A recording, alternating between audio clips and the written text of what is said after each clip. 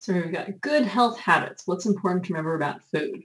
So the first thing, we are what? What kind of eaters are we?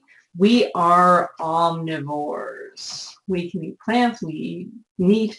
Our teeth are designed to eat both kinds of food. We enjoy everything in what? So when we're enjoying things, whether it's food, whether it's an activity, we want to make sure we enjoy it in moderation.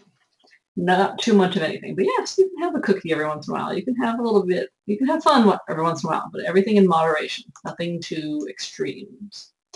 Choose. So what's the best kind of food for your body? Choosing whole, unprocessed foods. Foods that haven't been processed, things that are closer to being from nature. As then they're more processed, then it ends up being worse for you, your body.